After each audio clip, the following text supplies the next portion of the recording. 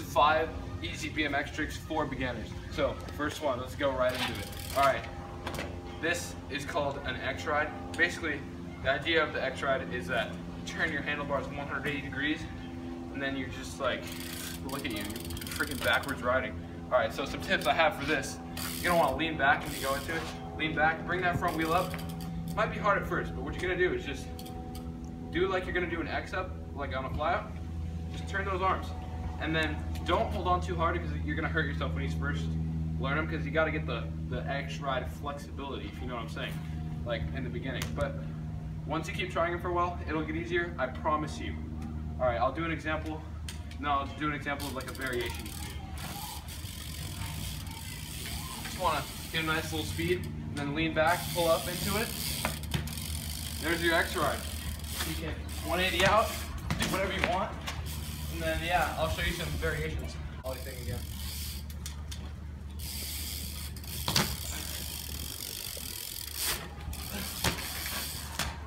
Ooh!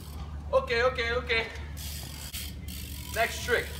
This one's the bunny hop. All right, so a lot of you probably know how to do this, but if you don't, stick around, there's gonna be other ones. So what you wanna do for the bunny hop, you're gonna wanna know how to lift up your back front.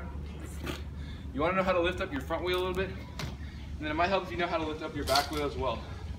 So the motion for the bunny hop is you go at a little bit of speed, lean back with the front, and then suck yourself up like that, push up, and then push your bars forward and suck up your knees.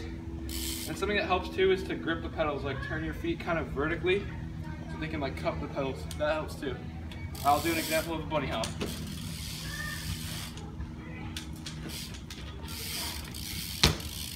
All right, guys, so many variations you can do with this one. This is the base for BMX. Just everything starts with the bunny hop. It's an essential, you gotta learn it. All right, guys, I know some of you might be doing your 180s, doing your little rollouts, and you're not satisfied. You want more. So what I want you to try is the half cab. What you gotta do for this, I'm gonna assume you already know how to 180, so you've done a 180. I have a tutorial on this if you wanna check it out. There's gonna be a card somewhere over here. All right, so you're rolling backwards. Do about one crank back, and then if you have a cassette like me, use your pedal pressure to push up, push your bike up, and then just basically do a bunny hop and turn your head. So that's gonna bring you around to do the half cab. And I'll give you an example of that right now.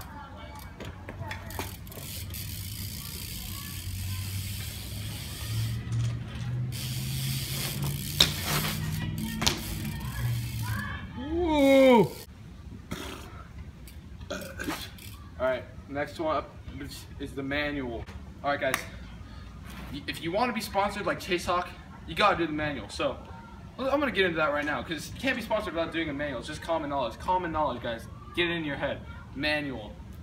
So for the manual, what you want to do, obviously, you're gonna lean back. If you don't know what a manual is, it's a wheelie, but you're not pedaling. So for the manual, get your booty back.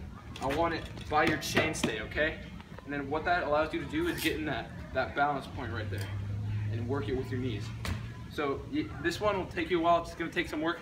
Basically, the key idea is get the booty by the chainstay and then get in that balance point. So I'll give you an example of the manual right now. Ooh! Ooh! Yeah. Okay, so this one's a little harder. If you guys want to see easier tricks, I have another one of these that I did a while ago. I'll put it in a card. So if you're on mobile or desktop, you can click it. So the crank flip.